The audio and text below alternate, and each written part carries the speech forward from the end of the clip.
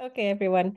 It's a real pleasure to do this. I'm really sorry I can't be there with you in person. I tried really hard and it just didn't work. So um thanks very much to the organizers for agreeing to let me do this remotely. So today I'm going to be talking about the galactic environment and its connection to the interstellar medium and star formation. And what I really hope in this introduction to the lecture is to show you why this matters for understanding how stars form in galaxies and why it's important. Okay, so a quick a quick outline of the talk. Basically, I'm going to start off by having an illustrative example, which is going to show you a lot of the processes which are important in the cold interstellar medium and why they're connected to the structure of the galaxy. And then I'm going to look at a kind of brief census of the different types of environment that we find in our Milky Way. At which point we'll have a short break for questions. And then we'll have another section which looks at, how gas is accumulated in cold dense gas in galaxies to form molecular clouds. And then we'll have another short break. And then we're going to end up looking at how the different scales are connected through filamentary structure. Okay, so that's the plan for the next 2 hours. Please do interrupt me if you have comments or questions. That's absolutely fine. Okay, so this is our example. Now, I think anyone who is interested in looking at galaxies and how cold gas and the interstellar medium forms will just be really blown away by the recent results from JWST and FANGS. So this is a beautiful image made by the FANGS collaboration. It's NGC 265. And I have to say, personally, I'm a theorist. So the fact that I can just rhyme that galaxy name off without even thinking about it tells you how important it is as a wonderful illustrative example. So what you can see here is the dust emission. You can see where the dust is tracing the gas in the galaxy. And we can use this to illustrate the different processes involved in star formation and where they're important. So up here we have, can you see my pointer moving? Yep. Okay, fantastic. Thank you. So there's these little red dots here. That shows you where we have very reddened gas. It's where we have sites of star formation. And right away, we can see the connection with the galactic structure. Because where are we finding these sites of star formation? We're finding them in the spiral arms. And you can see they're just going to line up along the spiral arm. And so immediately we have one of the themes of this lecture, and that is that the gas is assembled into these structures by the large-scale galactic dynamics. So there we are, our beautiful spiral arms, nice and clear. But that's not the other thing you can probably see in this image. If you look, you can see these really large bubbles. Like this one down here has been named the Phantom Void, which is a fantastic name. Who's been looking at that. And you can see that there are these huge structures in the interstellar medium.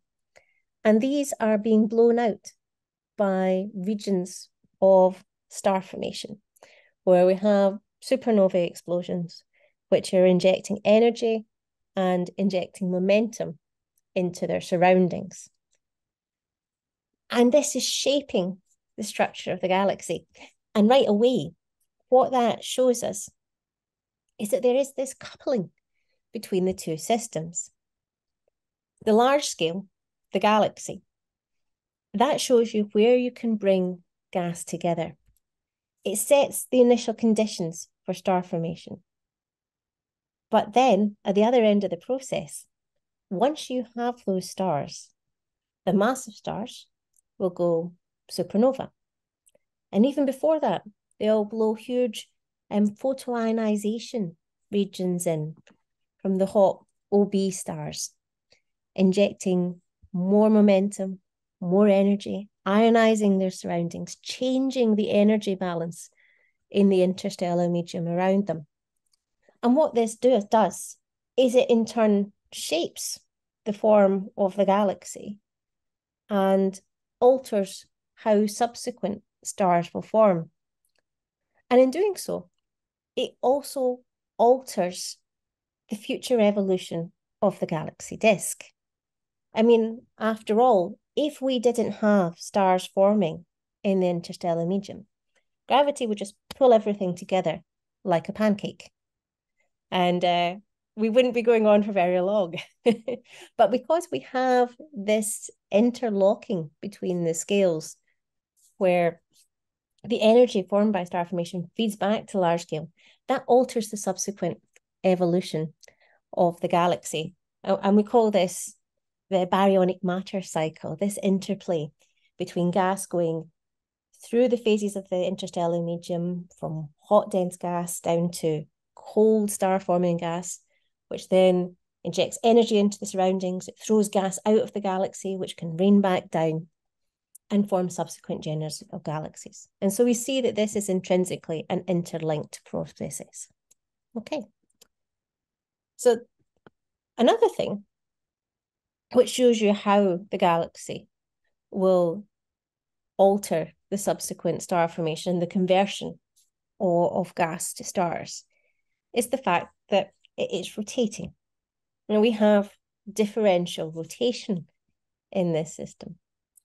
And what that means is that if you have a parcel of gas which is on a different orbit, over time, they will get torn apart. And so this differential rotation will stretch the material out in these spiral arms. And that itself can alter the geometry of the structures, but also tear things apart, can be a destructive force in this case. And all of this galaxy is bathed in an interstellar radiation field, mainly from the results of the photoionizing, the hot UV photons from young stars, but also from cosmic rays. And again, galactic environment is important here. This radiation field is heating the gas. And of course, it's hot gas, it's more stable and is less likely to fragment or collapse under gravity. But this radiation field is varying throughout the galaxy. So at the galactic center, for example, and we'll discuss that later, you would have an interstellar radiation field, which is 100 times as high. So here again, we have this intersection with where you are in the galaxy. You'll get different properties for how your gas could collapse to form stars. Another thing which varies throughout the galaxy is the metallicity gradient. So when the stars from previous generation explode, of course, what they also do is they enrich their surroundings.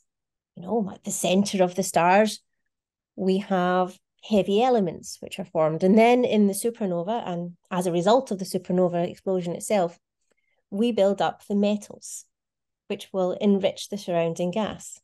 And as we will discuss later, this will determine how the gas can cool and future star formation. And so again, where you are in the galaxy matters. And all of this, just in case this was not simple enough, is threaded by a diverse magnetic field throughout our galactic region, which again seems to align with galactic scale structures. And so what I hope I've given you with this just simple example is not using any words, not using any equations, just using a simple picture. You can see the complexity of structure in the interstellar medium and how this can alter star formation and the interstellar medium in general in these different environments. And so this is the aim of this lecture to investigate how these different environments affect the ISM and star formation. Now, there are things I'm not going to do. So you have many lectures this week. So if you want to look more about feedback and from stars, there's going to be a lecture by Melanie Chavons. That's a very important process, which I wouldn't have time to do justice to in a single lecture. There's more on the star formation itself, the details of star formation, in a talk on simulations of star formation by Steffi Walsh. And I believe you're also going to have a lecture which will give you more detail about turbulence, which is also a very important process in the interstellar medium. So I'm going to focus more on the galactic connection here. And so what we've seen here is that galactic conditions set the internal temperature, they set the metallicity and the ability of the gas to cool, and its internal turbulence. Whereas the feedback will oppose further star formation, it'll provide pressure support to the galaxy disk, add metals, and drive this baryon cycle. Okay, so that's the introduction sorted. Now let's look at the specific different environments within the Milky Way galaxy. So here we have a beautiful artist's impression of our Milky Way. Of course, we don't actually see this. All of this is derived from the inside and is very difficult to do, actually, because of course, when you're within the plane of the galaxy, it is really hard to disentangle these different arm features, and a lot of work has gone into that. But what we are fairly certain of now is that we are in a barred spiral galaxy, that there are multiple spiral arms extending out from these, and that these are not necessarily all well ordered. So I'm going to mainly use the Milky Way as our example. We maybe find it hard to disentangle all the bits, but it is where we can understand the processes in the most detail. But we will illustrate this with examples from other extragalactic sources which are nearby, and where we can see the structure of the galaxy more clearly and put these things into context. Okay, so the sun is out here in the middle, and we can see the different components of the galaxy here, which we're going to examine. So we've got the bulge, we have a disk, and we also have outside a kind of stellar and globular halo, where stars, which I'm mainly going to ignore for this because I'm going to focus more on where the gas is. Okay, but before we get into details, we should just have a little bit really zooming out to understand that our galaxy is not in isolation, actually, and that it is part of this larger cosmological web. So here is a nice image from the Virgo Consortium. It's showing you the cold dark matter structure. And as you can see, and as you probably know from undergraduate lectures, you get this web of structure where you have filaments of gas due to gravitational collapse, which form, and then we get hub systems where these filaments merge and link. And at the center of these, get dark matter halos. And this is what our Milky Way is sitting at the center of. So we have our nice dark matter halo here. And the reason that I mention that is because that, of course, sets the gravitational potential in which our galaxy lives and is important for confining the gas within our galaxy. And so it's something we cannot entirely ignore. So here we have the different models of the dark matter halo. Again, probably from Cosmology 101, you are well aware of the NFW profile. So basically, we have some sort of spherically symmetric profile, which has some sort of flattening at the center. And so we have declining dark matter density in the outer regions, and a core and possibly a cusp at the centre. And this is the environment which our gas will feel the potential from this. And one thing I should say is that, just as a qualification, this is all very beautiful, and it comes from very nice simulations, and it's all very perfect. But actually with Gaia, people are beginning to trace some of the motions and use that as a tracer for the dark matter potential. And one of the things we're seeing is that actually real dark matter halos probably have a lot more substructure. And this might not be as universal as people think. That galaxy history, how a galaxy was formed, does have an influence on the actual structure of the dark matter. But for us, for our purposes, all that is important is that this gives us a potential in which our gas can live. Okay, so let's start to look at the phases. So we have, at the beginning, we have the bulge. So here we have a kind of old stars at the center of the galaxy, quasi-spherical distribution. And we can get different flavors of bulge. So in the classical bulge, there's no star formation. We only have old population 3 stars, and we have basically random orbits. So we just motions moving like this, and you get this quasi-spherical option, which is almost decoupled from the evolution of the disk. However, interestingly, we have also found that you can get pseudo bulges these days. So you can have ordered rotation. These are actually probably more common than people thought. They're correlated with spiral arm structure. And intriguingly, actually, you can see some ongoing star formation in these objects in rare cases. Okay. But now let's focus on more what's important for the interstellar medium. So in terms of the disk, for the stellar disk, we have the thick disk. This contains about 10% of the stellar mass, and it has quite a large extended scale height, about a kiloparsec for our Milky Way. And we find that this is quite old in the Milky Way, 10 gig years or more, and metal poor. And it's quite kinematically and chemically distinct from the thin disk, which is the one that's more associated with star formation and the interstellar medium in the present day. So this contains about 85% of the stars. It's got a scale height between 300 and 400 parsec, and it's got multiple age populations. Basically, what you have is that this is where we're having the multiple generations of star formation within the disk. And as I said, this is populated by a gas disk. So we can model this as 2 disks. So we have the thicker H1 disk. So this is atomic hydrogen. And this has a scale height of about 100 parsecs.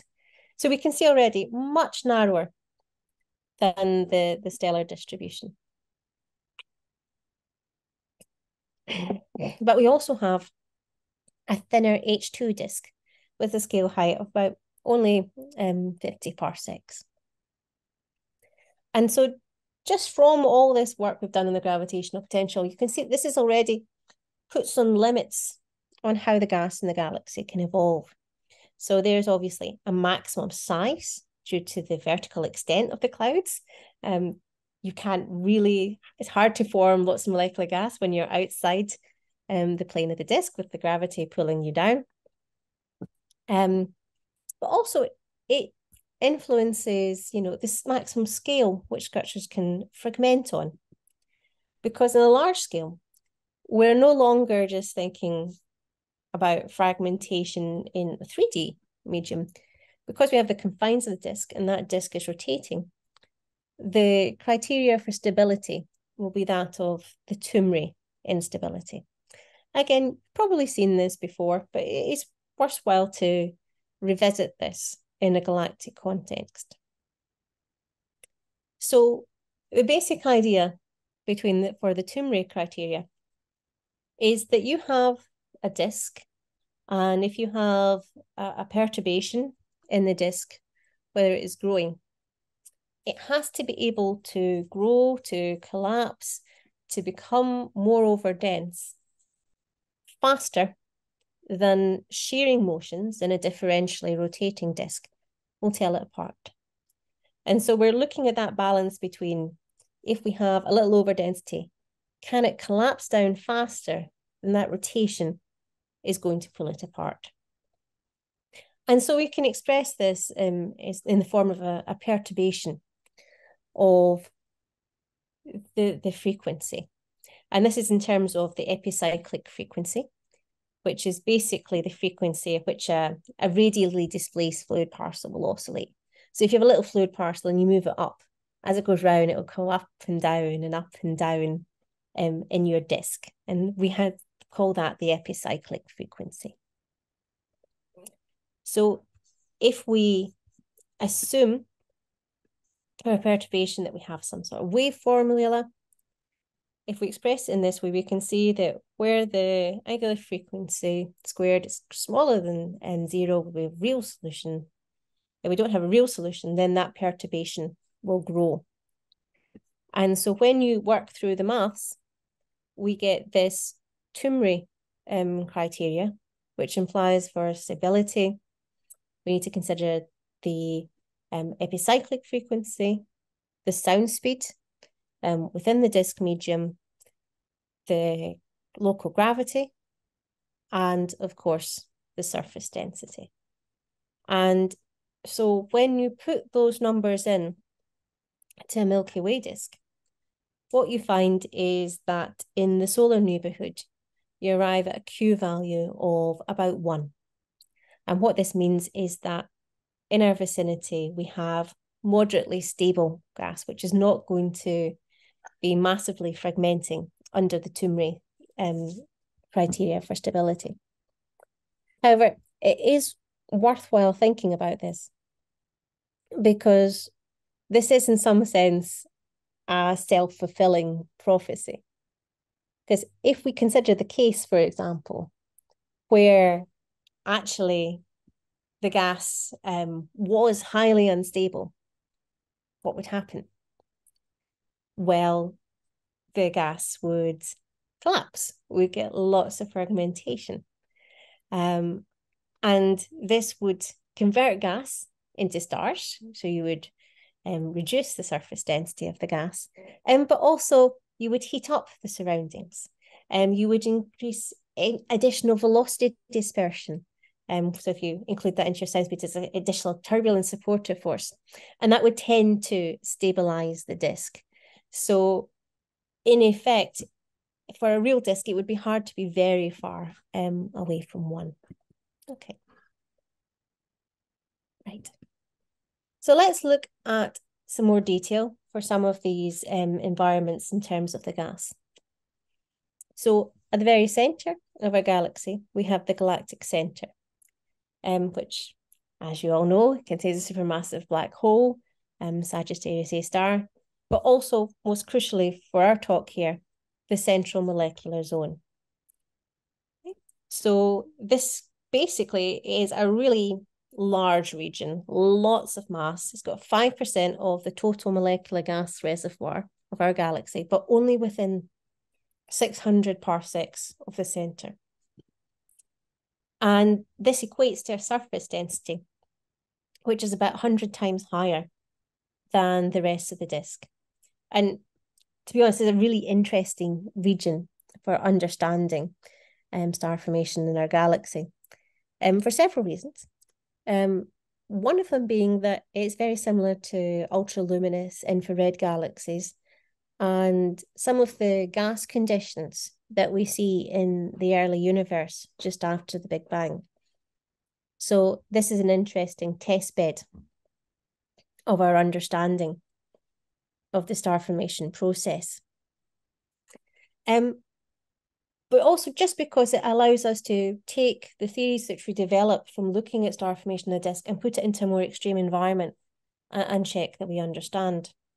Because when we look at the temperature of the gas, we find it is much warmer. It's about 70 to 100 Kelvin inside the giant molecular clouds.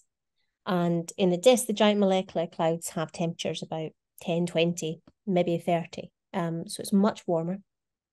The other difference is that we have highly turbulent line widths, about 10 to 100 kilometers per second. Again, significantly higher than we see in nearby molecular clouds. We maybe get 1 to 3 kilometers per second. It's occasionally a bit higher, but substantially higher here. We also see, as I said before, a much higher UV field and cosmic reionization rate. And so again, this is this point that where you are in the galaxy matters. Star formation here will proceed a bit differently than it will out in a disk. And this galactic center is the central molecular zone for the star formation, is really affected by the dynamics of the galaxy. So I've got here a nice image from a paper by Matthias Armani, and he's just kind of highlighted the different regions, and we're showing here the gas density in the grayscale. So we have the disk with the yellow shaded background, and at the center, you can see the central molecular zone, this sort of little ring. But you can see it is connected to the environment through these dust lanes. And what that basically is the bar of our galaxy. And when we look at the star formation in the central molecular zone, we find that is actually quite low compared to what our expectation would be. So we are basically creating only about a solar mass per year of stars, and from observational star counting studies, and we're fairly certain that that has been constant over the last 5 mega years, and that's much lower than you would expect just looking at the galaxy. For context, the density of the clouds in this region are about 10 to the 4 particles per cubic centimeter or higher, which means that they really should be highly unstable and rapidly forming stars. So there is something going on here. Best guess is probably some of those factors I mentioned earlier. The fact that we have higher temperatures, which heats the gas, which makes it more stable. The fact that we have greater turbulence, and that then randomizes things, tears them apart, so adds extra energy, which is harder for the gravity to overcome.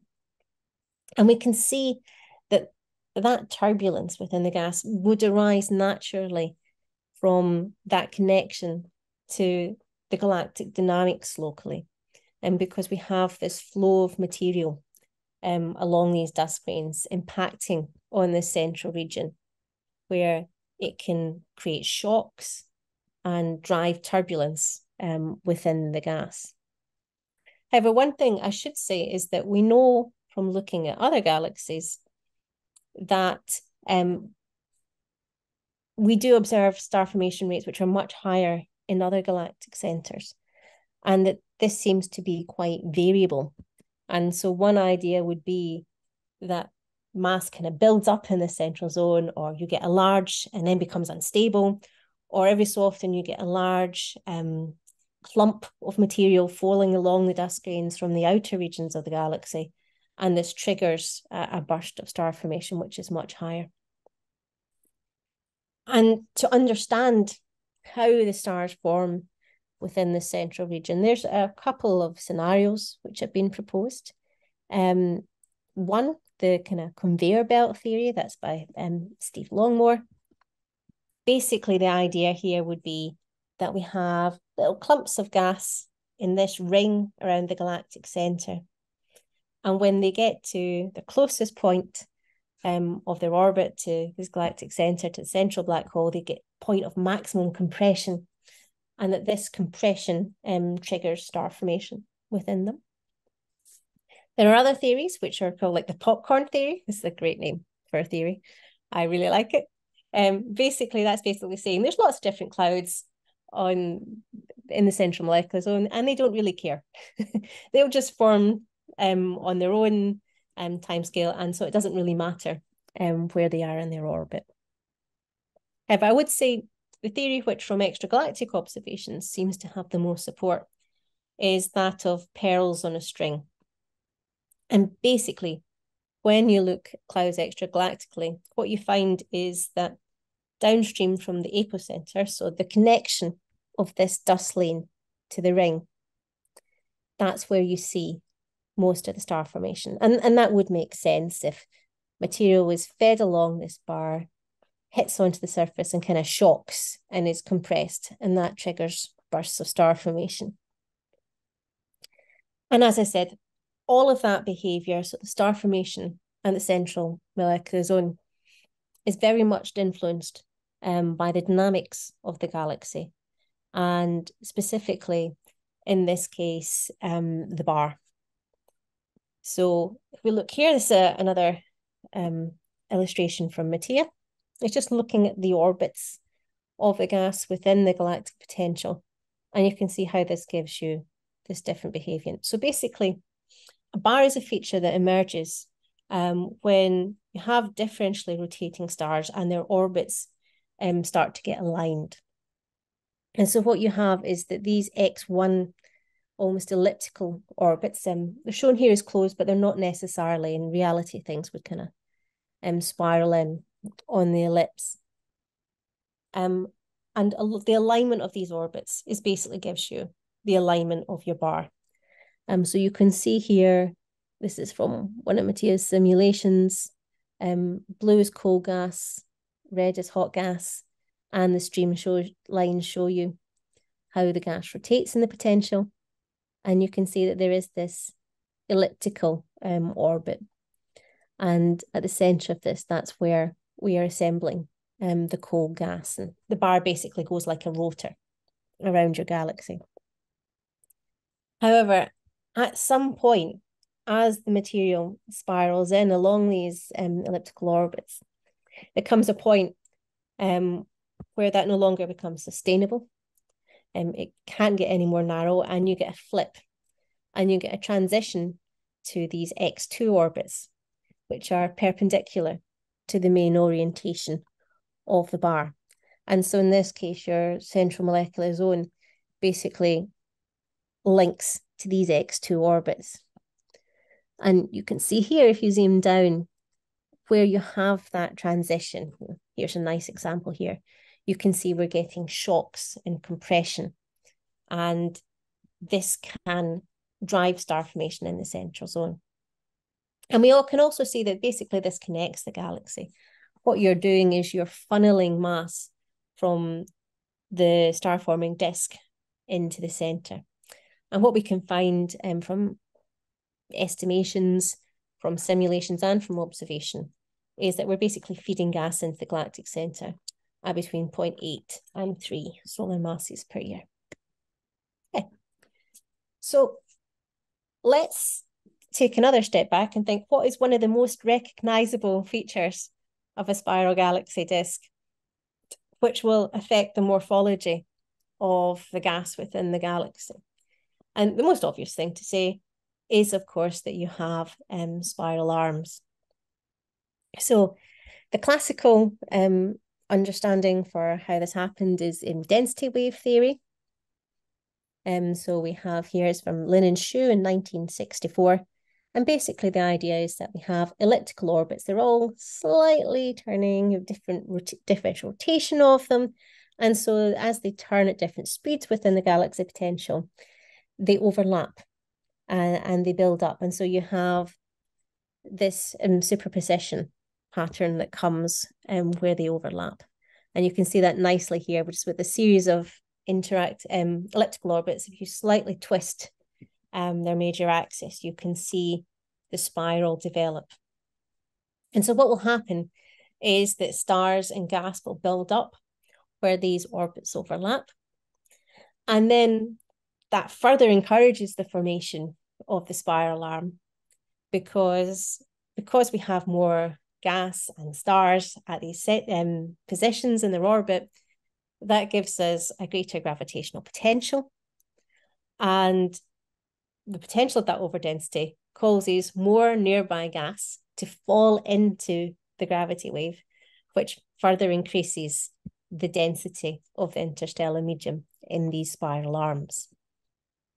Of course, in reality, it's not as perfect as that. That's a beautiful mathematical model, which in the context of the interstellar medium generally means that it's wrong.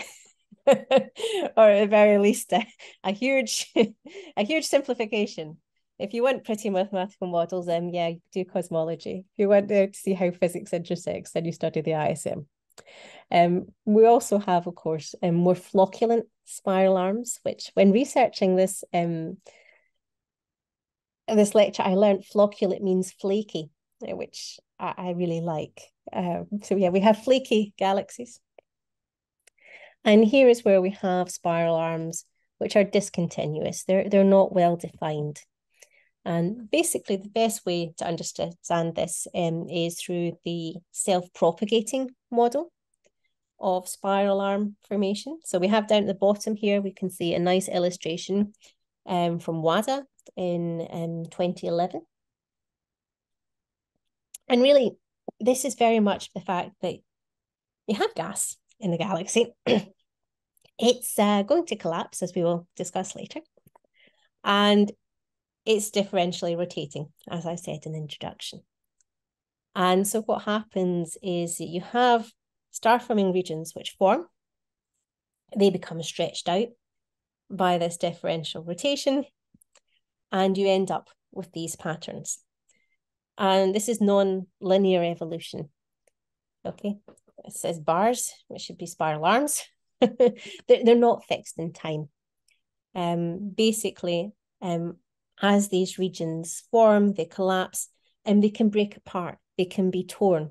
And so you can see in this example, at the bottom, we can see what has started out as a continuous spiral feature, stretched out by a differential rotation, becomes broken. You get this gap in the middle here, and it splits off. And over time, you come back in, another 100 mega years or so, the actual distribution, the orientation of the spirals in this galaxy will be totally different. When we look at galaxies, you can find a few which are beautiful examples of grand design spirals. You can find a few which are very, very flocculent. The kind of prototypical one is NGC2841, which I've shown on the screen. But in reality, you probably see both sets of behavior, in that you can have these large-scale arms induced by the kind of overlapping orbits. Also, due to dynamics, if you have a perturbing galaxy outside, that can trigger spiral arms. Or indeed, you can look at the bar. If you have a solid rotor bar going down, that can impart resonances where you get a bar basically connecting to the edge of the bar. But you're also seeing additional spiral features called by this self-propagating model. And indeed, when we transfer that understanding to our knowledge of the Milky Way galaxy, we see that that does make sense. When we look at the structure which we deduce for nearby arm structure, we can see that it's more complex. There are spurs, there are offshoots, there are arms which don't seem to connect to other arms. And so you're basically getting the combination of these different mechanisms. Okay. So something else which is interesting about spiral arms in the context of star formation and the interstellar medium is the fact that there's a difference in the shear environment within the spiral arm compared to that of the disk in general. So here's a nice image of the rotation speed versus the radius, which I have nicked from a lecture by Bruce Elmgreen, which I got when I was your age. So ancient history from a summer school I went to many years ago. And what you can see, this is the rotation curve for a galaxy, NGC2998 in this case. And you can see that you have these little bumps, and this correlates to where the spiral arms are. And within these regions, there's basically no shear. It's almost like you have a little bit of solid body rotation almost within the arm. Okay. And so the gravity, when you have material which is in these arms, it is less likely to be pulled apart. Okay. So if you think about it, the spiral arm has its potential. And as the gas enters that potential, it will fall down the potential of the spiral arm. And that will speed it up. When later on it basically wants to leave, that spiral arm has to climb up the potential, and that slows it down. And that basically is why you get this slight decoupling from the rotation of the surrounding galaxy. So just to show you an example of how these spiral arm structures and the fact that you have these kind of self-propagating arms actually equates to a model of the real interstellar medium. This is from one of my own simulations. And what I did was teamed up with an observer, Catherine Zucker. And what we did was we looked at the distribution of the gas when it was embedded within this galactic potential. And we compared the gas structures which we observed to those from observations. And so if you look at the grayscale, this shows you the gas density. And we can see here the different types of spiral arms here. So we have, in this case, I used an analytic potential. So we have these very well-defined spiral arms, and we have a very high gas density within them. And so here we can see the long filaments of cold gas which are formed in the arms. And this is the perfect sites for forming stars. We can see a little blow up here, and you see the blue structures which are identified.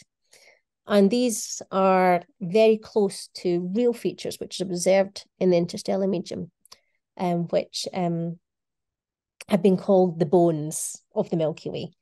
Not because they actually hold the Milky Way up, just because they're at the center of the spiral arms, like bones are within your arm, basically. But between the regions, we also see these long features which have been stretched out by this differential rotation. And so this almost looks like another spiral, but it's not well defined. It's not static in time. And what you're seeing here is that material leaves the arm and it's stretched out between these orbits as it goes into the outer regions. And we can identify clouds in these regions too. But what we do find is that the properties are quite different, again, showing this dependence on galactic environment. And we'll come back to that later. The other thing you should probably notice is that the galactic arms, the spiral arms, are not entirely smooth. If we look along their edges, we get feathering and spurs. So little, if I might actually go back one, you can see a nice example here. You can see the material just coming off the spiral arm into these kind of feathered regions. There are a couple of mechanisms which would explain how you can get these. So one method is by wiggle instability, which is, if you look at, which is a highly technical term to mean that if you look in isothermal simulations of how galaxies evolve, if you look along the arms, you can see that they get wiggly, which is why we call it the wiggle instability. But this is triggered basically by a combination of two factors. We have the Kelvin-Helmholtz instability, because in the arms we have gas that's of higher density than its surroundings, moving at a different velocity. And of course, that triggers the Kelvin-Helmholtz instability. But also the fact that once you have introduced these perturbations, as I just showed in the previous image, once the material leaves the arm, it is no longer smooth. It has internal substructure. And you can see from this simulation by Wada and Koda in 2004, the Kelvin-Helmholtz instability along the arms, but also how this is imparted structure on the interarm regions, which then, when it next enters a spiral arm, will fall into the center of the spiral arm potential. That will cause a shock, which will compress the gas further. And that will amplify these perturbations. So over time, these wiggles will get more prominent in time. And so that's one way of getting these feathers and spurs. But I should stress that this is from kind of isothermal simulations. The other way which you get them is all illustrated in this simulation by Dobbs and Bennell in 2006, is again simply the shearing, the fact that you have differential rotation. And so basically what happened as a gas falls into the potential of your spiral arm, when it leaves that arm, it will be on different orbits. And depending on the initial angular momentum, that will, as it climbs up the potential well again, put it onto a different orbital path. And what happens then is that as the gas leaves the spiral arm from this low shear environment to the higher shear environment in the interarm region, you get the structure kind of torn apart. And you can see that here. Here's the material within the arm. As it exits the arm, the differential rotation pulls it back. It's got a longer orbital path, and therefore the material which is closer to the galactic centre is rotating faster, and so we get this stretched out, and so we get that kind of shear and feather and spurs in the arms. And that is an interesting environment for star formation. And I would say one where we haven't maybe really put enough emphasis on our understanding about what the shear flows will do in those environments to the internal turbulence, for example. Okay. Okay, and here's just another example to show you. This is from a simulation by Ana Duarte Cabral.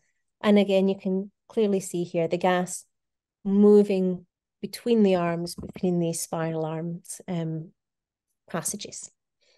And as I'm going to show, you can see that the density distribution in these regions does matter for their internal dynamics, for how the gas is compressed and how this can lead to star formation. Okay, so this is just an example showing you that. This is again from that simulation I showed you earlier, where we're looking at the properties of the giant molecular filaments, that's the clouds we see in the interarm regions, compared with those of the bones.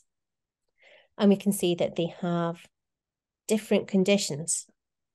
But what we find is that in order to explain the properties of these two different classes of molecular star-forming cloud, we found that in the interarm regions, you could explain all the properties of the clouds without invoking gas self-gravity. In other words, these were structures which were gravitationally unbound.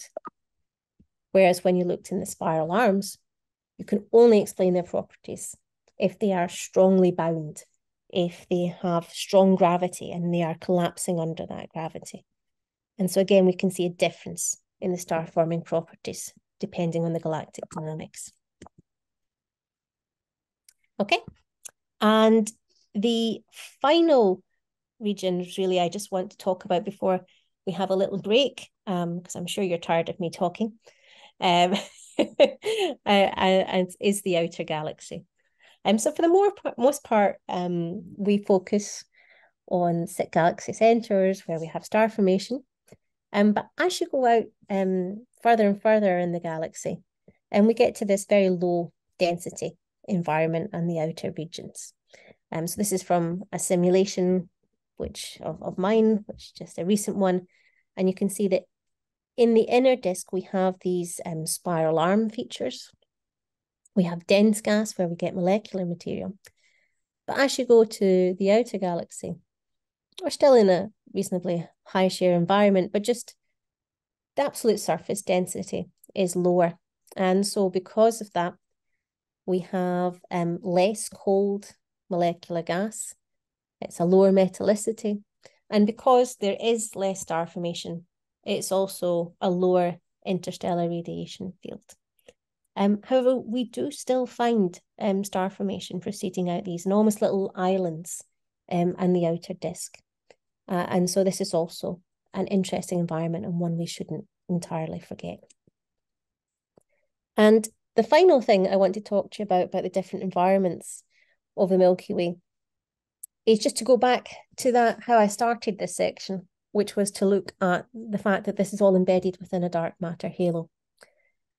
Because when we consider how the galaxy evolves, how the interstellar medium in the galaxy evolves, we shouldn't forget that the gas will ultimately be consumed by star formation. Now, on a large time scale, but it will be consumed by star formation. And the fact that we do see relatively continuous star formation in diff galaxies is because we do have streams of new material being accreted onto the galaxy from the outside. So we have these tidal streams. These can be both gaseous and stellar. Here's some nice examples, some stellar streams here. But in terms of the gas, the most important is the Magellanic stream for our Milky Way. And this connects the SMC, the LMC, the small and large Magellanic Clouds.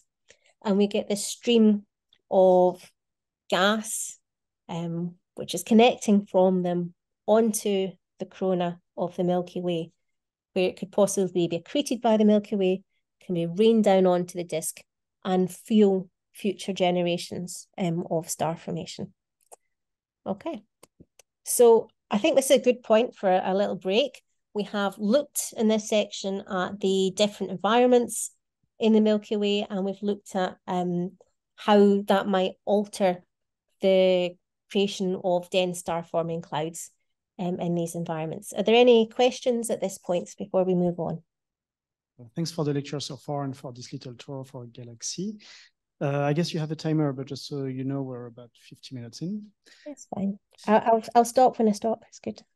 I won't go over. Okay, so are there questions? Oh.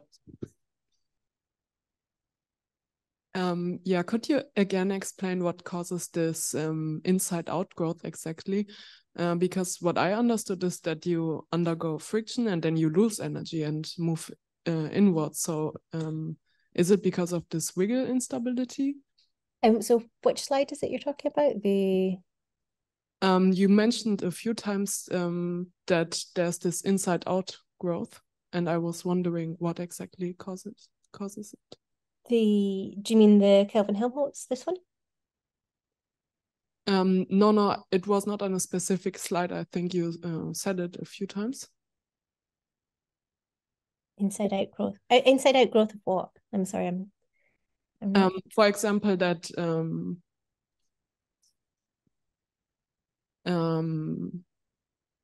sorry. No, it's probably me.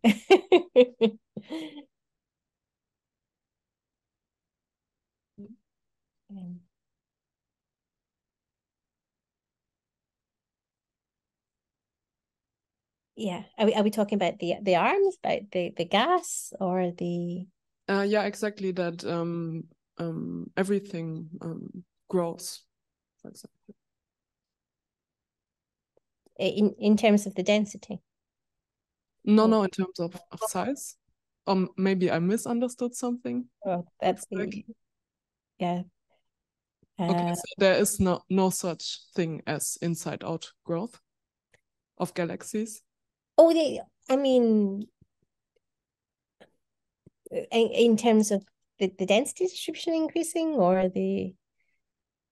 Yeah, maybe why don't we have a chat about this after, because I think I have clearly not understood. I have not explained something well enough. So maybe we could have a chat afterwards and we can work out what I've said, which is wrong. Okay.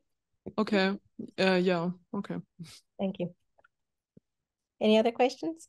If you want to clarify your question, maybe you can write it on the Slack. Yeah, that would be great. Want to read it later. Yeah. Other questions? Over there, yes.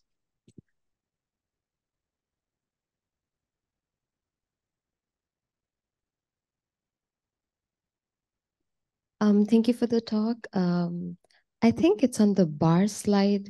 There is an X1 orbit and the X2 orbit. I might have missed it. Could you please tell me why the shift happens, the transition between the orbits? Yeah, basically, I think there's only, I'm not, this is actually not my perfect expertise. It's the Matthias Samani is more the expert. But yeah, my understanding is that once it gets too narrow, it doesn't become sustainable anymore. And essentially what happens is that it becomes almost self-fulfilling, because once you start to get these X2 orbits forming, then once the material goes on the X1, they overlap. And where you have the intersection between them, that causes this material to shock. So it loses energy, it loses angular momentum, and that encourages the shift to the X2 orbit. Of course, you need to get this settled in the first place, and it's just at this certain point, this becomes more energetically favorable. Thank you. Maybe one last question.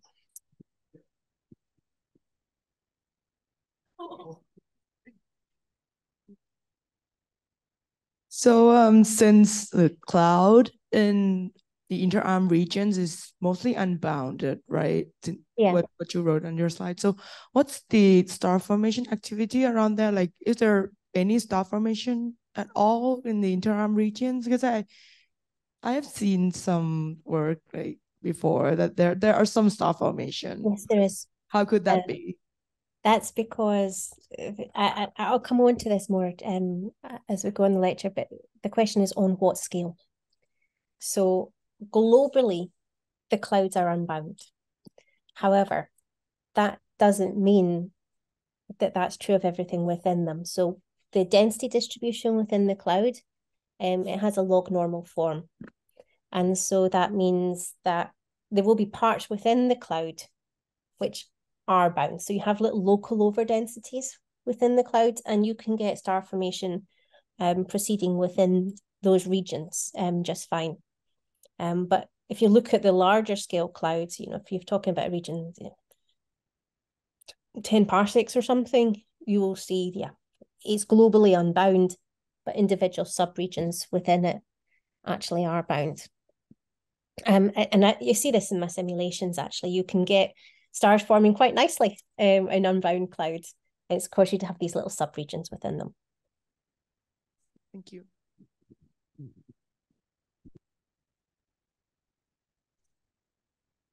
There's another question over there.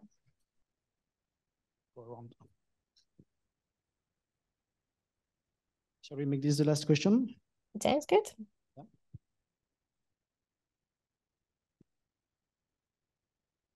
Hello, thank you very much for the talk.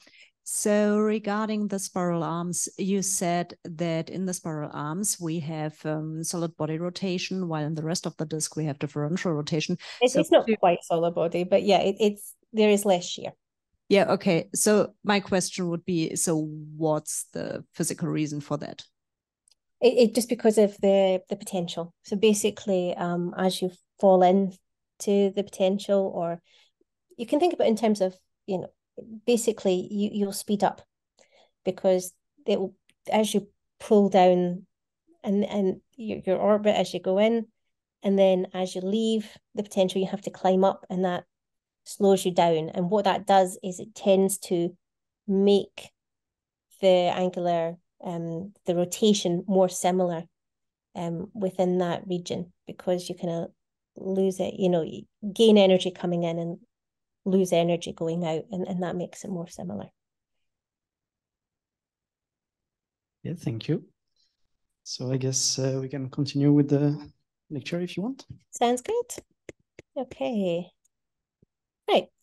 So let's look at how we then assemble molecular clouds within the galaxy, given this environment. Okay. So you may have seen, I'm not sure how much you've talked so far about the interstellar medium, how much you know already, probably a lot. But it's probably worthwhile just giving a little introduction. So as you know, there are at least 5 thermal phases, depending on who you talk to, in the interstellar medium. And all of them have different properties. So the hottest scale, we have the hot interstellar medium, and this is heated from shocks, cools via X-rays, and very hot ionized material. Then we'll have the warm phase of ionized and neutral hydrogen.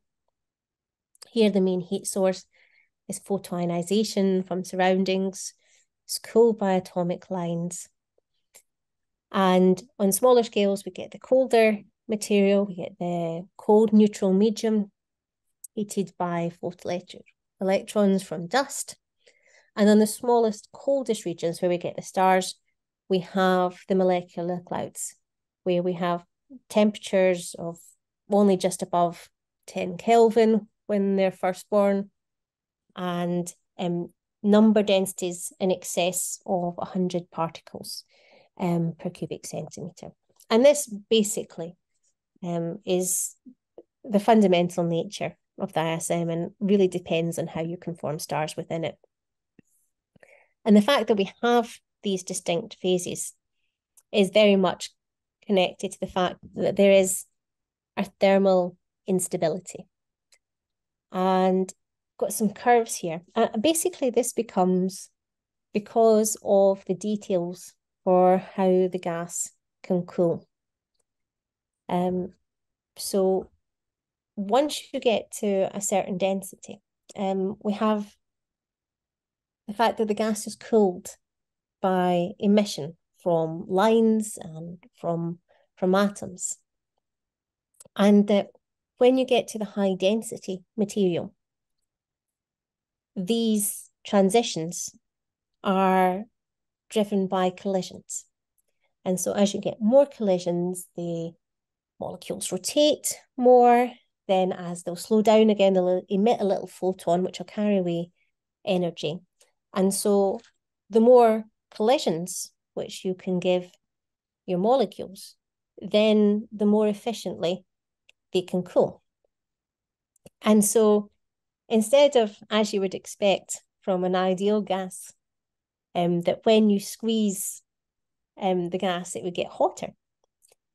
Into the interstellar medium, once you reach a critical level, as you squeeze it, the gas gets colder because you trigger more of these collisions and enhance the cooling rate. So it will square with n squared. And that's what gives you this behavior. Because if we think about how the gas sits, we can think of it in terms of a pressure equilibrium. Because if we have a higher pressure or a lower pressure, that will compress the gas, or it would cause it to expand. And so we have to have a constant pressure throughout the interstellar medium. And that will be determined by the density and the temperature. And so you can see here on the left, this little unstable state where we have our warm neutral medium, which has temperatures of about 10 to the 4 Kelvin. And then as that's up here, where are we? Yeah, here, pressure.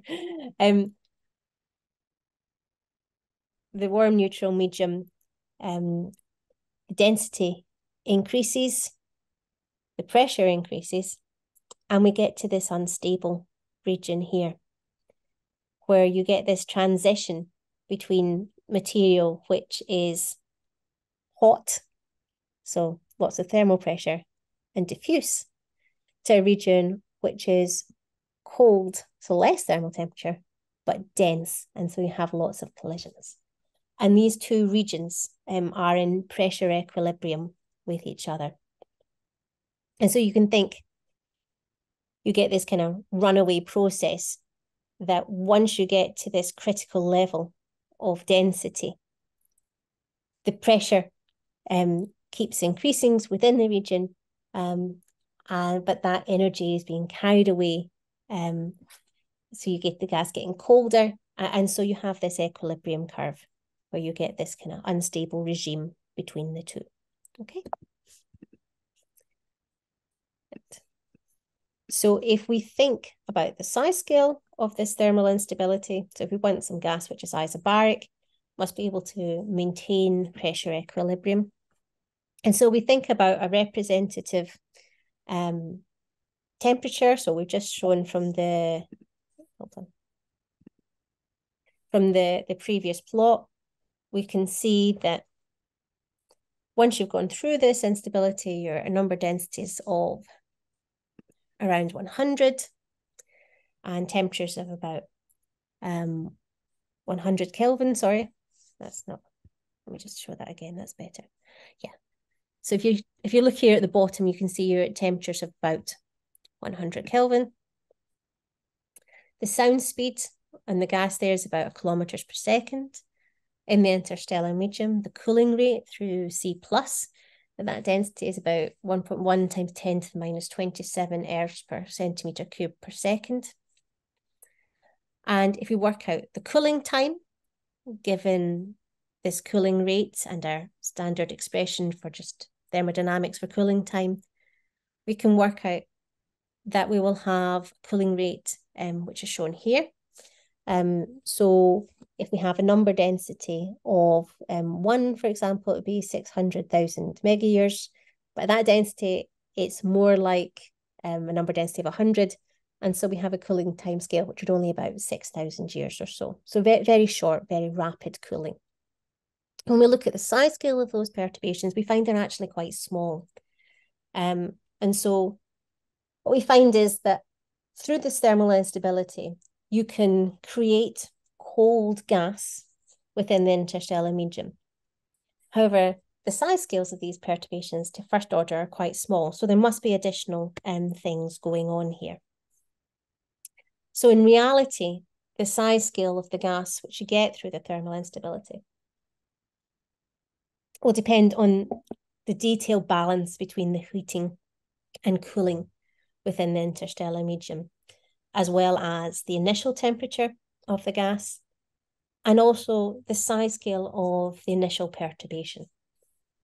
So I'll show here on the right, from an old work by Burkert and Lin, if we have an overdensity, which is some sort of perturbation, which has been introduced into a medium which can become thermally unstable, basically this shaded region shows where the perturbation can grow in a non-linear manner.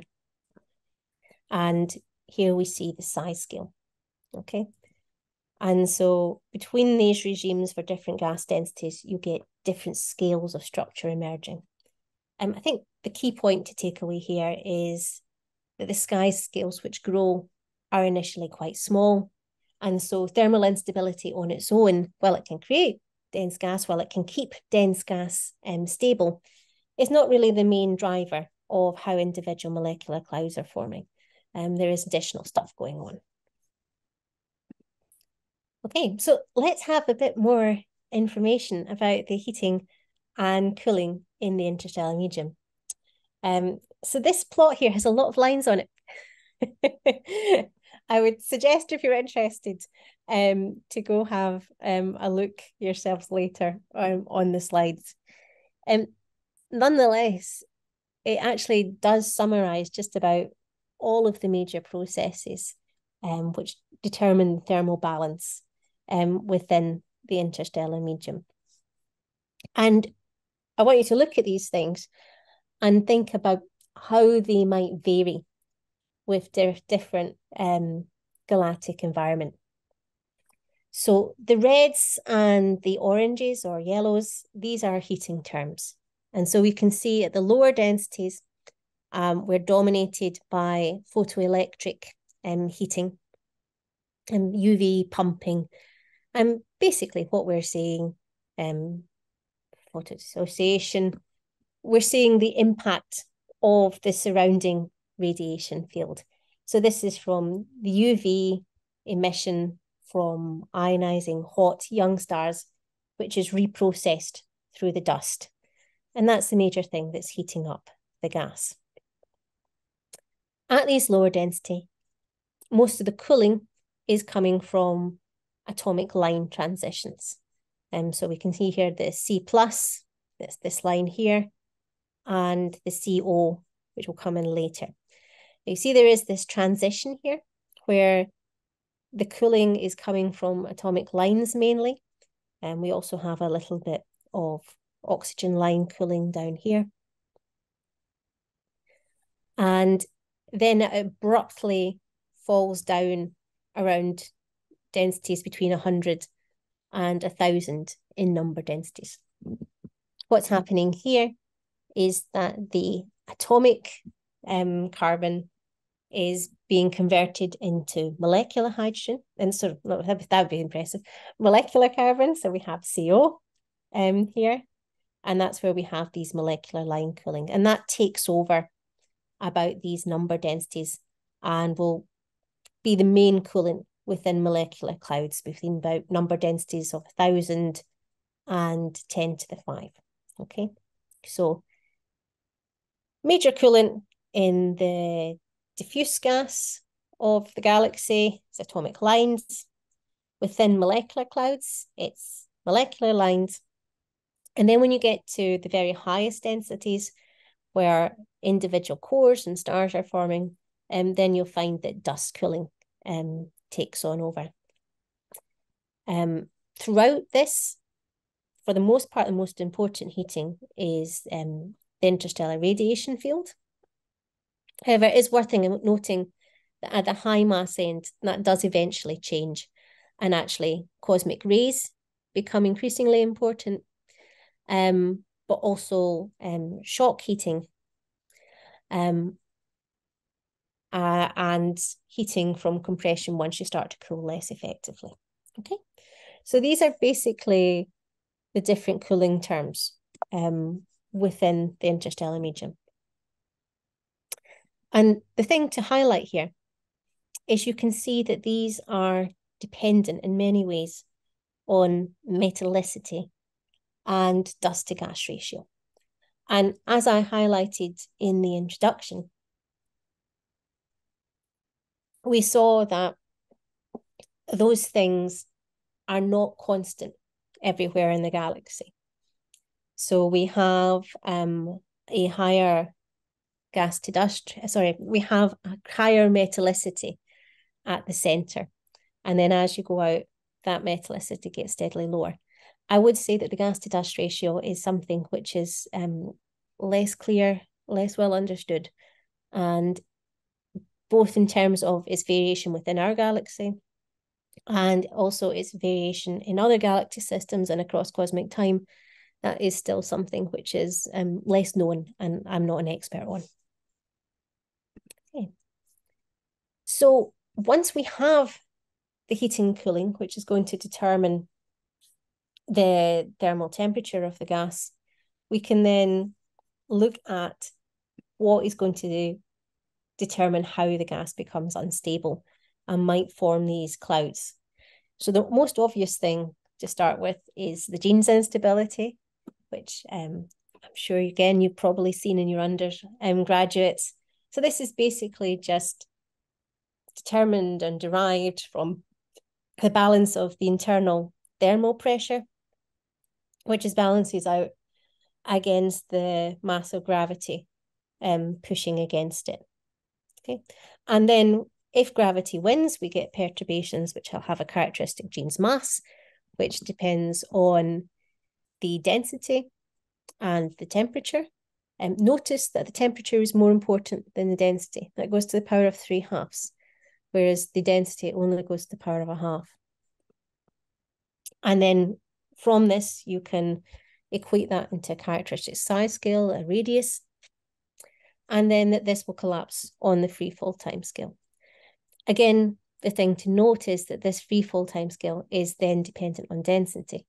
And so it's non-linear, it's runaway collapse, because once you increase the density, that time scale for collapse increases faster. And so you get this accelerating collapse once a thing becomes unstable.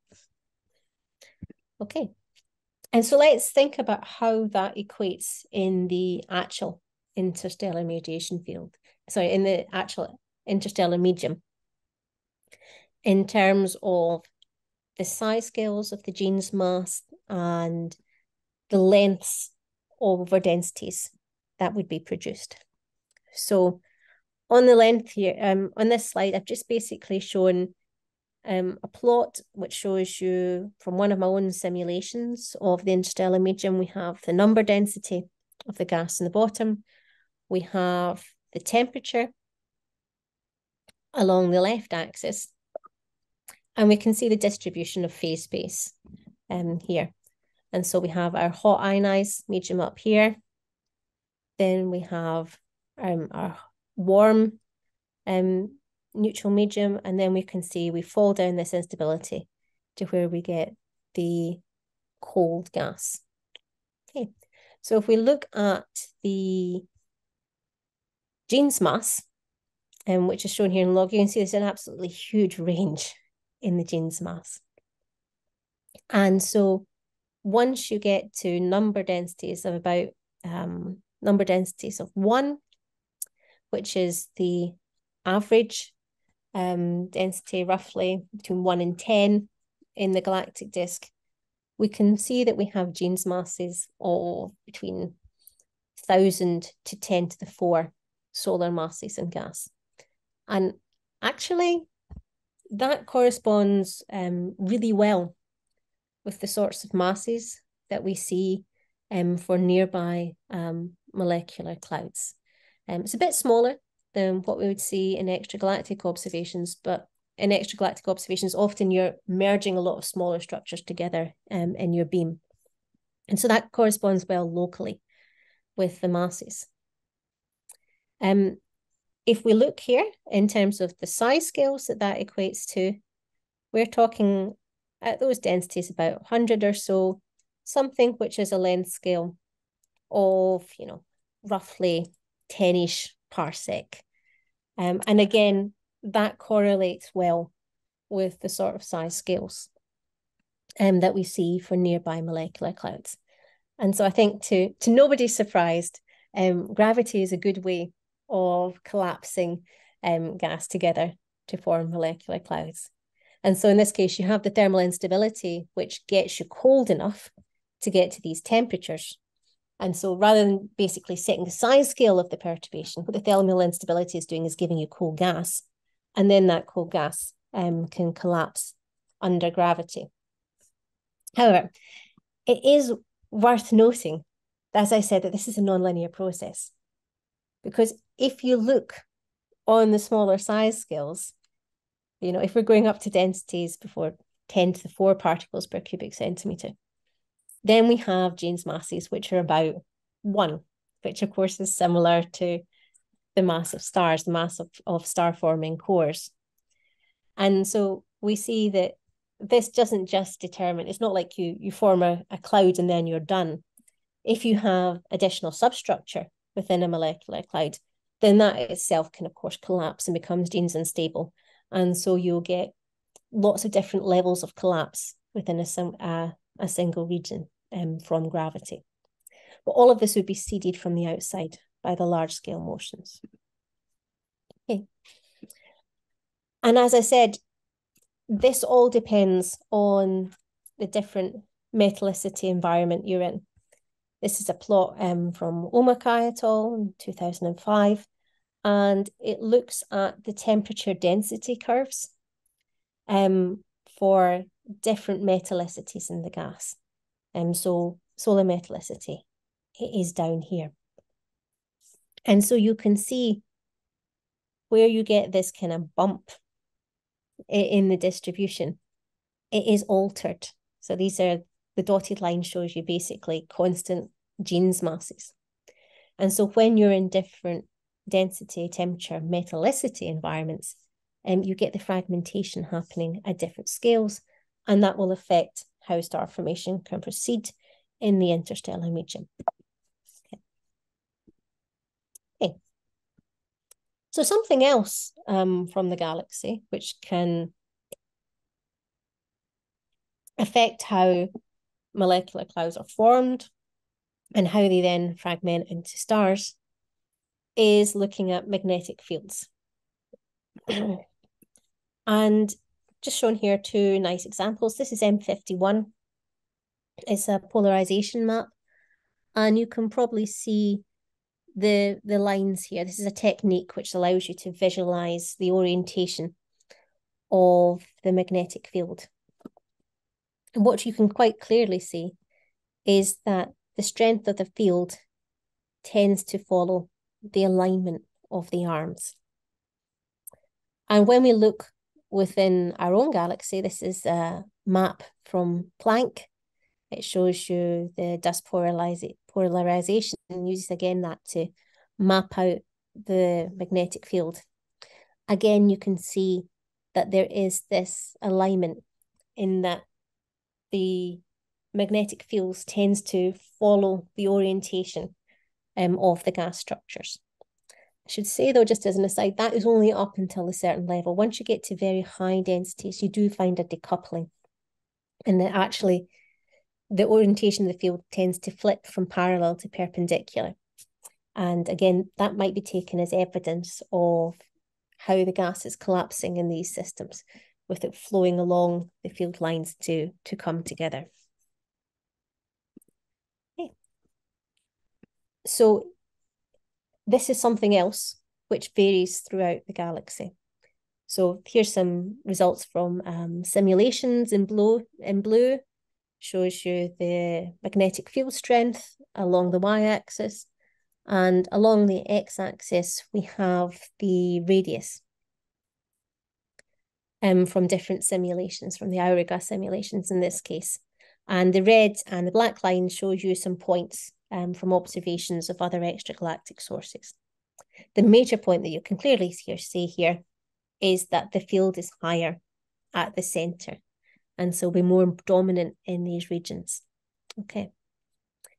Something else which we learn from simulations is that we see that there is this energy equipartition between the kinetic energy of the gas and the magnetic energy.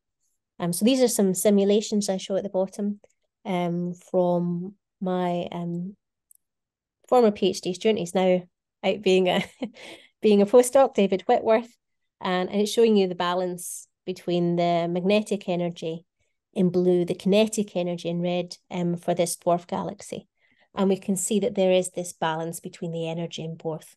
You get energy basically transferred between the one and the other. And so in terms of shaping the interstellar medium, it's the magnetic fields will play almost as important a role as the kinetic energy does. And that just gives this extra pressure force that the galaxy will experience, gas in the galaxy will experience.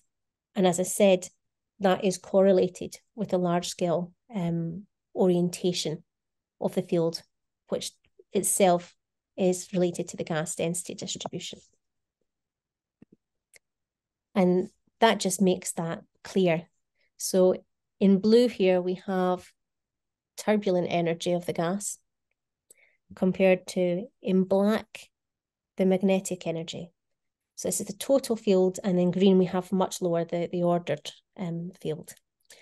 The important thing to pick here is that I've talked about the thermal energy, but actually this kinetic energy is at least as important in shaping the interstellar medium. I'm going to skip over the Parker instability in terms of times. So where does this turbulence in the galaxy come from? Is coming from feedback, and is coming from large scale instabilities in the disk. It's coming from the fact that you have repeated spiral arm passages, the fact that you have these shear environments I've just talked about as you exit the spiral arms, which stir up the gas. And the other thing it's coming from is you get these repeated supernovae. If you remember back to when I showed you the introduction, we had these super bubbles, which were driving structure within the gas. And so these expansions are basically stirring up the surroundings. They're adding kinetic energy, which will determine how the future gas evolves. And that's due to this large scale distribution. And so putting that together, how do we form these star-forming clouds in a galactic context? Well, first of all, we have spiral arms. The gas falls into the arm, becomes compressed, like I showed you, and we get these dense clouds forming along the arms. But when we have clouds which are on different orbits, which are falling in and out of these spiral arms, which are being pushed around by supernovae, what can happen is that the clouds can collide. And so cloud-cloud collisions, there's a nice picture shown here from Fukui et al. Can have a look at that there. And basically in this idea is you'll get two clouds where the gas is mainly atomic. They will collide with each other for any of these regions. And as they do that, that creates this compressed layer. And when you compress the gas, you basically trigger that thermal instability, which I just told you. And so you end up with dense gas at the center. And you can see that because of this, you have dense gas forming. It will be Jeans unstable. And because of this violent process, it will also have a lot of internal kinetic energy. And if it's had internal substructure, it will have random motions within it. And so this cloud will also be highly turbulent. And all that is seeded by the large-scale dynamics. And so how the gas is brought together by the galaxy will then set the initial conditions for the star formation, which follows on from it, and which you're going to look at a bit more later in your lecture series. Okay, and just to finish off, it's a nice simulation. We can see where we've modeled some of these forces, all the ideas I've put together to you, looking at the thermal distribution of the gas, looking at the large scale potential, the heating, the cooling, how gas becomes unstable and fragments has been included in these models of a galaxy. We've looked at one which is interacting, we've looked at one which is isolated. And you can see that when you include these processes, we have a highly structured interstellar medium. You can see the density distribution here. And we can see these clouds which correlate with the locations of spiral arms and features. We can then identify molecular clouds in these simulations where we have all these physics in much the same way that you would in observations. And then we can look at how the different properties of the clouds varies with different environments. This is work done by Robin Tress. And what we can see in this case was in terms of the masses of clouds, there wasn't much difference depending on where you were in the disk. But we found much more massive clouds at the galactic center. The other thing we found was that this complex formation process resulted in clouds which were mainly unbound, as I mentioned in the question. But when you zoomed into the small scale structure, which was triggered by this galactic formation process, you find smaller regions which do become locally bound. And so what Robin's done here is he's created a tree of the structure of the gas. We see the dendrograms here, and looked at the virial ratio. So that's basically the ratio between the supportive forces and gravity. So basically kinetic velocity dispersion, the internal turbulence, the thermal energy versus the pull of gravity. And what you can see is that it's only on the smallest scale of the regions, these little substructures within the gas, where you find that gravity becomes the strongest. And so this galactic origin has related in globally unbound clouds for the most part. Okay, and this is something which I myself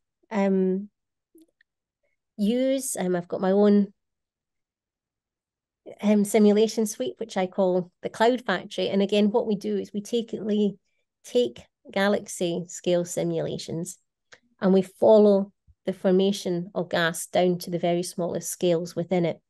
And so here I've looked at different methods in which the supernova turbulence might be affecting the gas. And we extract clouds from it and look at different environments, like a spiral arm, which you might find here, or a region which has really been stirred by previous generations of star formation is highly turbulent.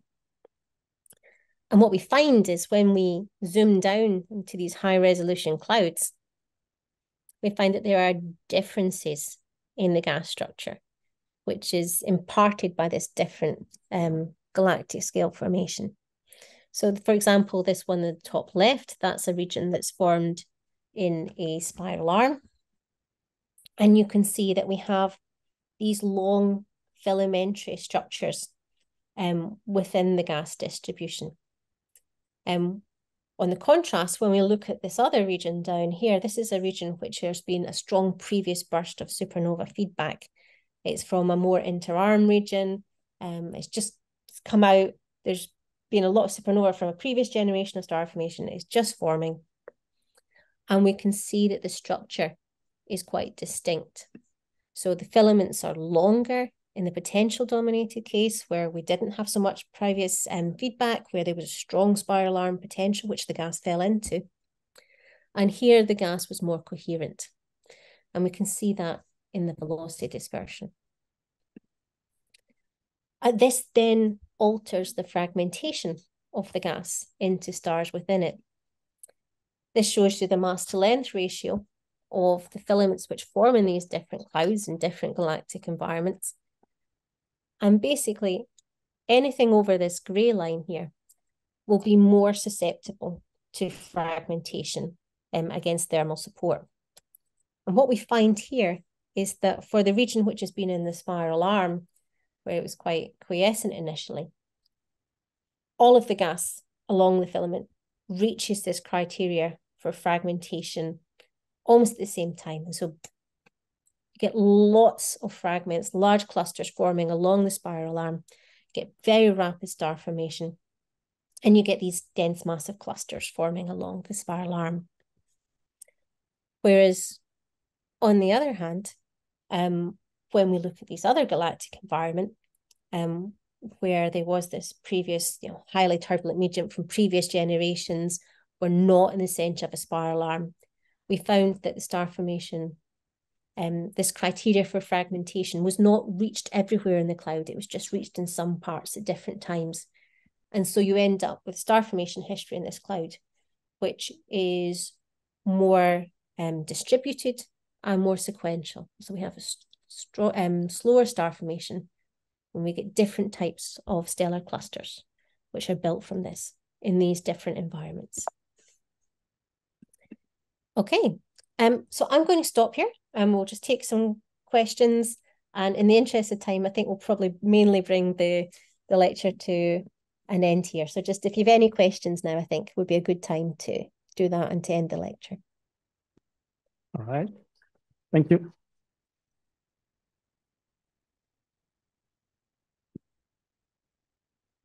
Or do you want me to talk for long? I can talk for longer if you want to have another section. I just we still have half an hour for the end. Oh, well, then that's fine. We'll talk some more. That's so great. we can do some questions, and if you want, I was thinking that we finished at 3, but if we've got more time, we'll keep going. Let's have questions in this section first, and then you can tell me how much time I have, and I'll adjust. Yeah, so let's do that.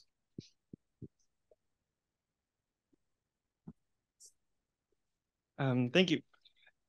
So when you showed that work with your simulations with Robin Tress and finding bound structures with high density, I was wondering if that boundedness corresponds also to a physical scale, or if you're mostly seeing that in density space. And yeah, there is a physical scale to it. It's about a parsec or so, a couple of parsecs.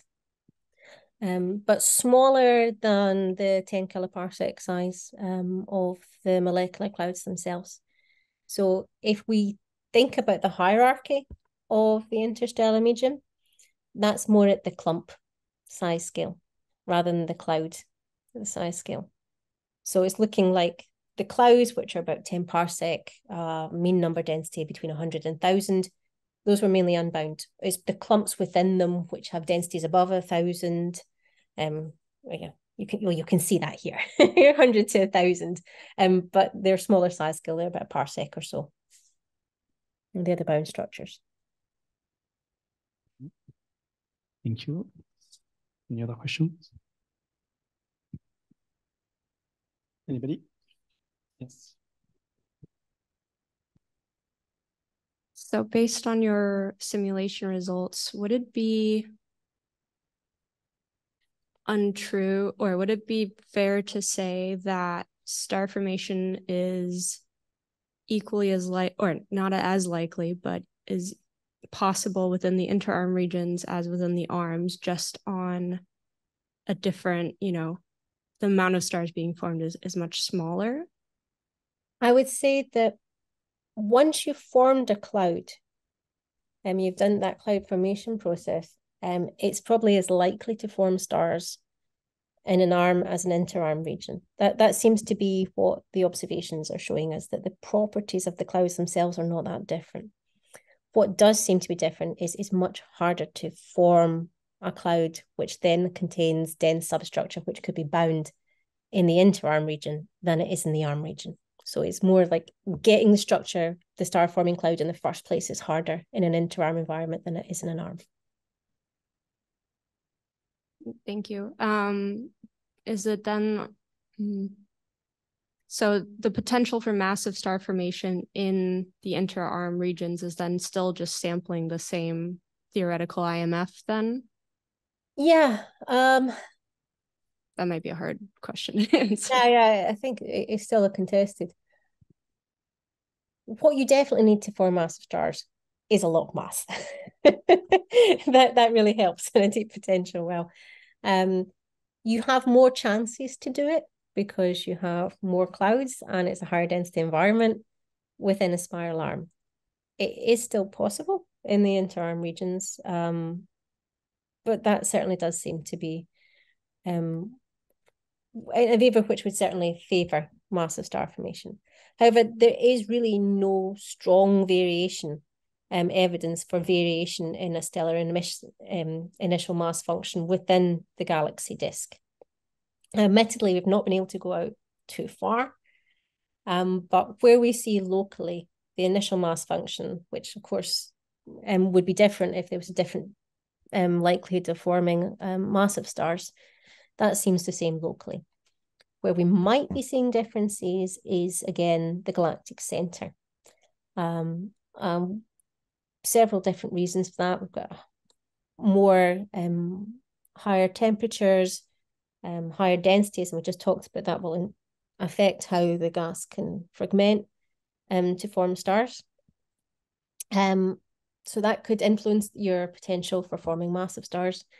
You could also change the low mass end of your initial mass function. Different turbulence can change your ability to form low mass objects. But that's a question for another day. All right, other questions? Yes. Hi, Rowan. Thank you. Hey. Nice talk.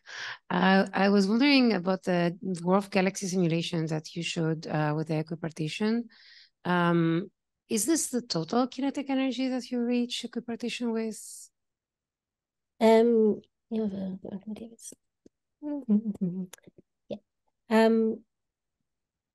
It's the kinetic energy in the vertical direction. Oh, okay. So this is a proxy for calculating the turbulence, right? Yeah, basically. Yeah. So do you have a dynamo there? Yeah. Oh, yeah. Cool. Yeah, it's a self-generating magnetic field. So you have the small scale dynamo, which is from supernova feedback, which is actually resolved because because a dwarf we can go to really high resolution, which is good fun. And then we follow this for like a gig a year, so we can get the establishment of the large scale dynamo from the rotation of the galaxy. So that forms, and the different there's 3 panels here. that shows you basically different initial field strengths. So the one on the right, you start with a saturated field. The other two, you grow up from a lower level, but the behavior is similar. The interesting thing is in this simulation, the magnetic field does not globally suppress star formation. It's absolutely the same with and without the magnetic field. That's the fun part. Cool, thank you. Is there another question before we give Rowan a few more minutes? Yeah. Well, you did 20 minutes. As many minutes as you want. Tell me how long you want. I have slides and I will bring it to stop. No questions? Well, you're still gonna have the occasion to ask questions after. So we have, so we should finish by 20 past. Sure. So if you want to allow a few more minutes for questions right at the end, maybe you can just spend 10 minutes for the I'll spend about 15 minutes. So I got my timings wrong because I thought you wanted me to end on the hour, so that was why. Okay. But that's all good. Okay, let's talk about filaments. Okay, so the reason why I'm talking about this is because I have been talking about the large scale galactic structure.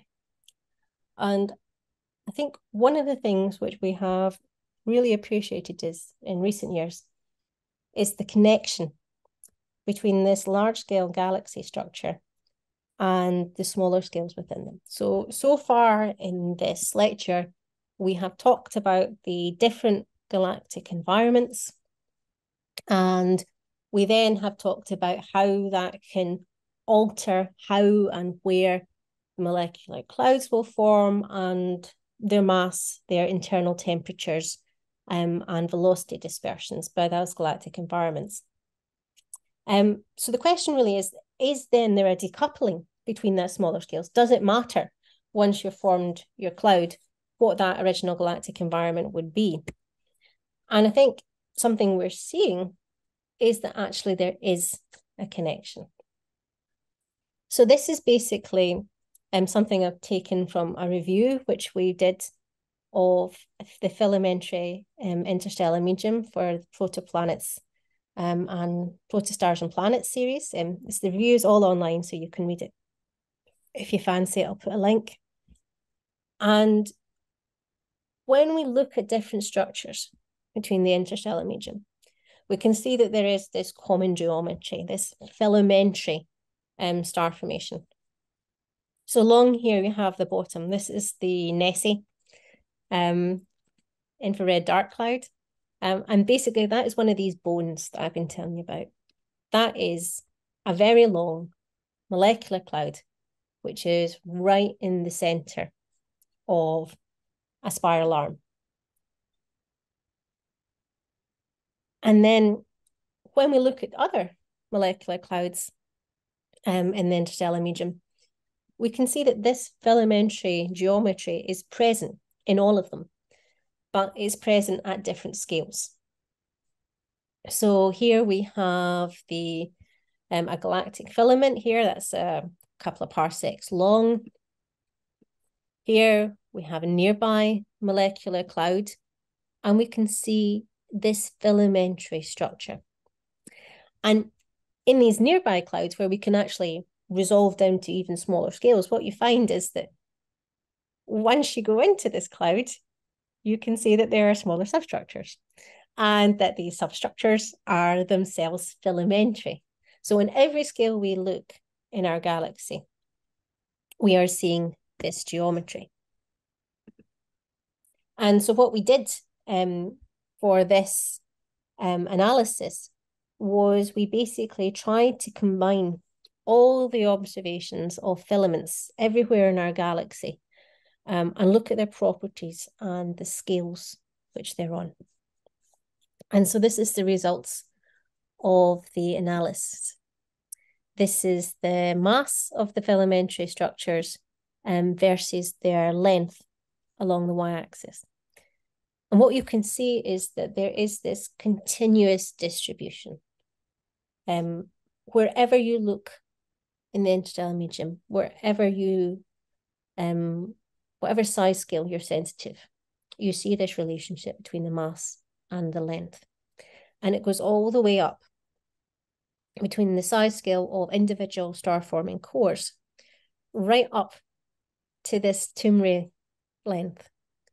So that's the that very upper level here is set by that large scale galactic dynamics. And in between, you have this continuous distribution of structure. And it obeys this characteristic stability law. So if we think in much the same way that you have our Jeans mass for stability in a 3D distribution, when you're in a 2D distribution of filament, you can find a characteristic mass where the gas will be unstable. And for a filament, that's a line mass. So the mass divided by the length. And this dotted black line shows the one where you have thermal motion supporting. But when you add in supersonic motions from internal turbulence, you get this red curve here. Okay, that's this one here. And that pretty much sets the bottom end of our distribution. Anything that comes across this will start to become gravitationally unstable and will fragment and form stars. This boundary here is basically between the molecular filaments and the atomic ones, and that's set by the ability of gas to shield itself from the interstellar radiation field. Okay. And so we can see that across the scales we have the scaling of the velocity dispersion. And then we're looking at the larger structures. They don't sit across the thermal line. They have supersonic motions, supersonic velocity dispersion, and so there'll be shocks within them. But the reason I wanted to talk about this in the lecture is because you can see that this is a hierarchical process. So here we have the mass to length plot, which I've just shown you. But we've highlighted different regions in nearby star-forming clouds in different colors.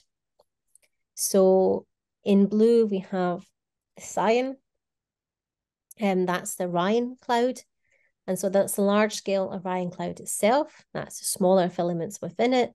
And that's these subfilaments or fibers on the very smallest scale. And you can see that these lie along distinct lines and that they're nested. And so what that's showing you is that you have this nested substructure within these regions, which connects the small scale structure up to the size scale of the cloud itself, and therefore to the galactic environment in which it is embedded.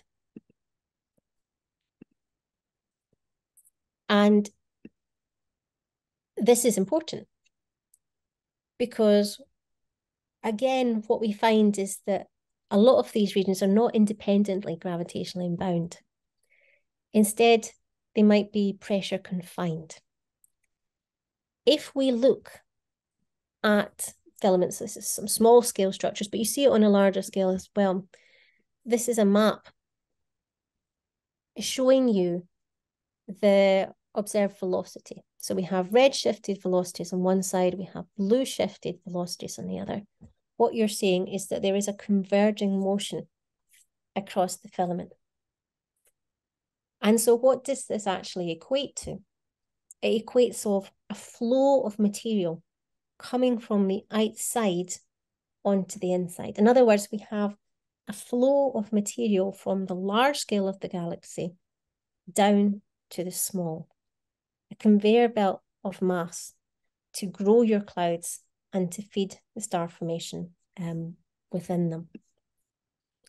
And this is particularly true of the massive filaments, which we see embedded in higher column density environments.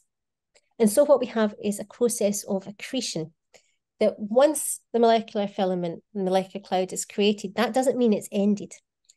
The galaxy doesn't wait for one process to begin before to end before the next one begins. Everything happens everywhere, all at once, to quote the movie. And so while you have a star formation embedded within a cloud, you still have these accretion flows onto it from the environment that perhaps formed it in the first time. And this flow of gas from the large scale to the small scale by these converging motions, it can drive internal turbulence in the cloud, which will then further support it and determine how it evolves. And what's really interesting is that when you look at the timescales of this, you can see that the flow of material, the accretion onto the cloud itself, is setting the normalization of where the cloud sits in this hierarchy, in this mass to length relation, where it sits within the global distribution of clouds within the galaxy. So here's the clouds I showed you earlier when I was talking about the hierarchy of structure. So on the bottom, we have Orion. On the top, we have Musca, which is a kind of prototypical filamentary cloud. It's very well defined and easy to study. And you can see that these curves, these lines, are at different points within this full distribution. What determines where you lie? Well, when we did our meta-analysis of the Milky Way, we found that you could describe this by the balance between two timescales. On one scale, you have the accretion timescale. That's the time for gas to be accreted from the galaxy, either through these converging cloud throws by a cloud-cloud collision, by material falling into a spiral arm being channeled onto one of these forming clouds, whichever mechanism you have. But that gives you an accretion rate. And from that, you can work out the timescale for the accretion. You know, how quickly you are building mass, new mass, onto the filament, how quickly you're building up the filamentary cloud. And on the other hand, that is balanced by the fragmentation timescale. And so, as I've talked about, once you exceed a critical mass to length ratio, the gas becomes gravitationally unstable, and that is not a smooth collapse. What you'll find is that different perturbations will grow faster than the others, and so that will relate to fragmentation along the filament structure. And so you have this fragmentation timescale upon which gas will be consumed. And so the filament will disappear as it's all converted into individual fragments. And so the balance of these timescales sets where you are on this relationship. And so this flow of mass from outside the clouds sets the balance of the hierarchy of the structure within them. It also determines, it's something we've just talked about, where you're likely to form the massive stars. So on this relationship, there are a couple of crosses.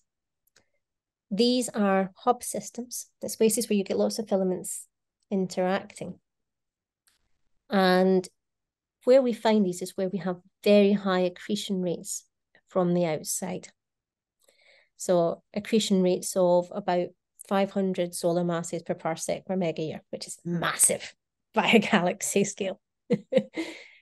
And you can see that that high accretion rate pushes them down into this fragmentation regime. And you no longer have one well-defined filament, but you've got these hubs which are pulled together into something which is more spherical. It's like a single condensation. And then that very high density environment where you have a lot of accretion, that's where we see a lot of massive stars forming. And there is now that connection to the larger environment. So I think that picks up the question we had before as well. Okay, we can talk about filament spacing, but let's finish with Richard Larson, which is always a good thing to do. Because Richard Larson is a bit, I don't know if any of you ever read Richard Larson's papers, you really should. He basically did everything in star formation 30 years before everybody else, but we were all just too stupid to notice consistently. He worked out, you've probably seen the Larson solution for how a core of gas collapses. He did that in his PhD in the 70s on punch cards. And then after which he gave up being a numerical astrophysicist and then just found these fundamental scaling laws to determine how the gas evolves. So a bit of a personal hero. Basically, when we did this analysis of the filamentary structure of the ISM, we found that what we'd basically done was rediscover Larson's scaling laws for how turbulence, the size of a cloud, relates to its internal velocity dispersion. So these are the Larson's empirically derived relationships. The velocity dispersion of a region is proportional to the half power of the size scale of the region. The mass is about 2 times your length, so your length scale squared, and your number density is inversely proportional to the size scale. And these are all basically can be explained by constant column density contours for the latter two, but in terms of an energy balance to understand this. So when we did the same thing for filaments, we found that you ended up with the same relations, but there was a difference, because when you take into account the filamentary nature of the interstellar medium, this energy balance now was only in the radial direction. And so by taking into account of this structure, you can see that it's very easy to make mass flow along filaments. And so that's another way how you can connect the large scale structure to the small scale through these accretion flows. Okay. I guess we have to wrap up. Yeah. Okay. Oh, thank you. So we can have right now, sure. We have time for 1 or 2 questions, maybe for the entire talk. Don't hesitate to go back to the previous slides, the first slides, if you haven't had Absolutely, time. yes. I'll put it up again so you can see. So, one last question. Yes, Brent. Actually, I'll get on the. Hey, Rowan, beautiful stuff. Let's link the first part with the last part. So you showed these beautiful bubbles. At the smaller scales, those bubbles are about 100 parsecs or so. And then you go to the filaments, the larger scales are about 100 parsecs or so. How do those bubbles link to those filaments? Yeah, I think that's a good question. I mean, I think the thing to remember about the bubbles is they're not actually going, I mean, yeah, it seems like let's show this example again. That's a very nice example, but that's also very large. That's a structure that you're seeing that's, about a kiloparsec in size. When you look down to it, you can see that the edges are not completely smooth around the outside, and that these bubbles are expanding into a region that had pre-existing structure. And so when you think about that compression from the bubble, you're not going to get one continuous structure. It's going to have filaments inside it. And so I would say that a lot of these filaments might be parts of the edge of the bubble. In fact, the thing I would have gone on to if I had even more time, just as an extra bonus, and I will now take an advantage of. We are at the center of one of these bubbles. This is the local bubble. That's us. You can make it nice and loud. So that's us. That's a local bubble. You can see there's an expanding. We're in the middle of a region where there's been supernova expansion. It's pushed out the gas around us. And what do we find? Is we find all the nearby clouds are actually on the rim of this bubble. So I think that's Perseus there. I might be wrong. That's between 2. And these clouds have filamentary shapes and distributions. So yeah, I would say that it's not a smooth bubble. It contains substructures and filaments. Thank you. Let's thank her again.